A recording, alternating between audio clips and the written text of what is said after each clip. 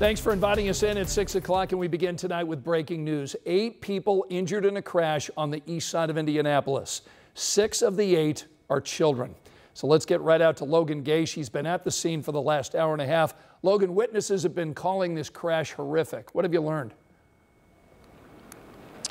That's right, Scott. Horrific is the word. And if you look at the scene, you can see why. If you zoom over across the street at that vehicle where those officers are looking at, there were 7 people, 7 victims in that vehicle. 6 of them were children. 3 of those children are in critical condition and 3 are in stable condition. And if we go down the road here to the left, there's a Hellcat down there. 1 person was in that car. Now, what we do know also is that originally IMPD said that someone died on the scene here, but we now know that that person was taken to the hospital and was revived and is now in critical condition. So there are no fatalities in this incident. While I've been here, I spoke with 2 people. 1 person who lives in the area, he says that this street has been a problem area for a while now. He says people speed up and down this road and they've done everything they could to slow them down. Another person actually witnessed this crash. He's a father himself, and he actually helped rescue some of those kids from that SUV-like vehicle.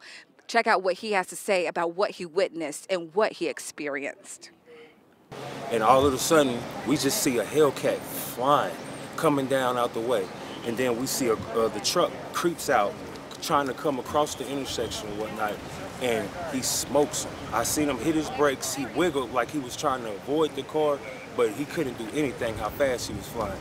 He hits the car spins around. I see like a body like fly, and debris go everywhere.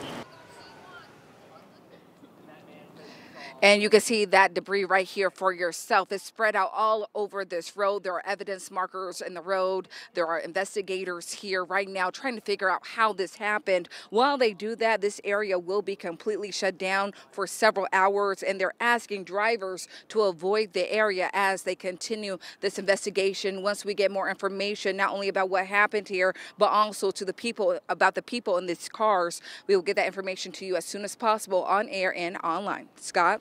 All right, Logan Gay on the east side of Indianapolis with that breaking news tonight. Thank you so much. We'll be staying at that scene until police wrap up there and reopen the road. Logan will bring us the latest on that investigation and the condition of those 8 people who were injured. Her report's coming up tonight on 13 News at 11.